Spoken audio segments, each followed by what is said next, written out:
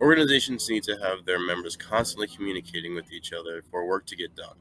One way organizations ensure that communication is conducted properly is to set up different channels for different types of communication. We call this a communication network.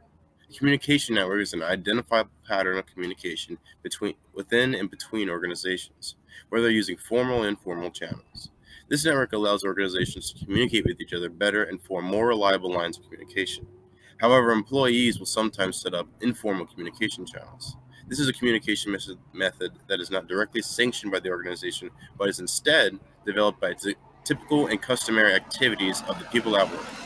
Organizations have many layers of management, which each have their separate roles and responsibilities. Communication to direct certain levels of management is key in order for information to flow in a timely manner. Organizations are generally comprised of three types of communication: downward, upward, and lateral communication levels. Even the best organizations can suffer from improper communications or be burdened by communication barriers. Communication barriers can exist between people that endure an organization's ability to communicate.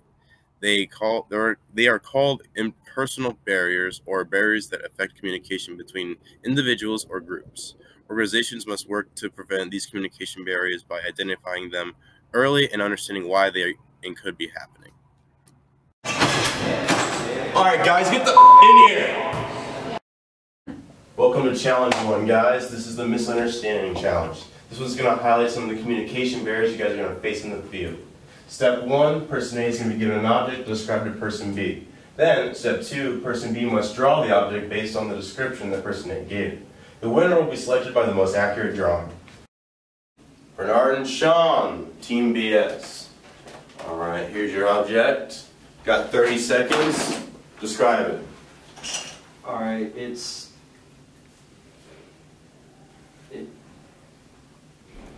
Any day now. Come on, I'm getting older. Got 15 seconds. It's a thing, and it does things. It like straightens things. 5 seconds. It's long. 3, 2, 1. It straightens things. Time.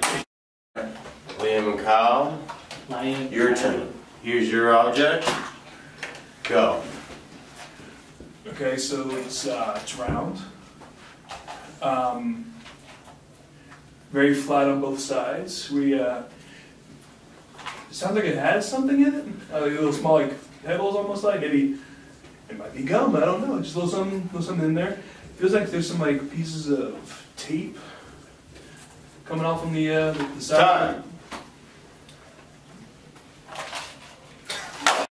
All right, Bernard, we're giving you another shot with Alina. Here's your object. Describe it to her. You got 30 seconds. Alright, it is something goes in your hair. Pointy tips. Metal. You got 15 seconds. Is used to straighten out your hair when you pick it.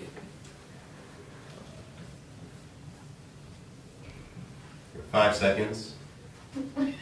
3, 2, 1, Oh my God. and time. Alright, let's see the objects. So congratulations to Alina and Bernard for winning the challenge. Good job. Sean, you clearly faced some communication barriers in the challenge, didn't you, buddy? Yeah.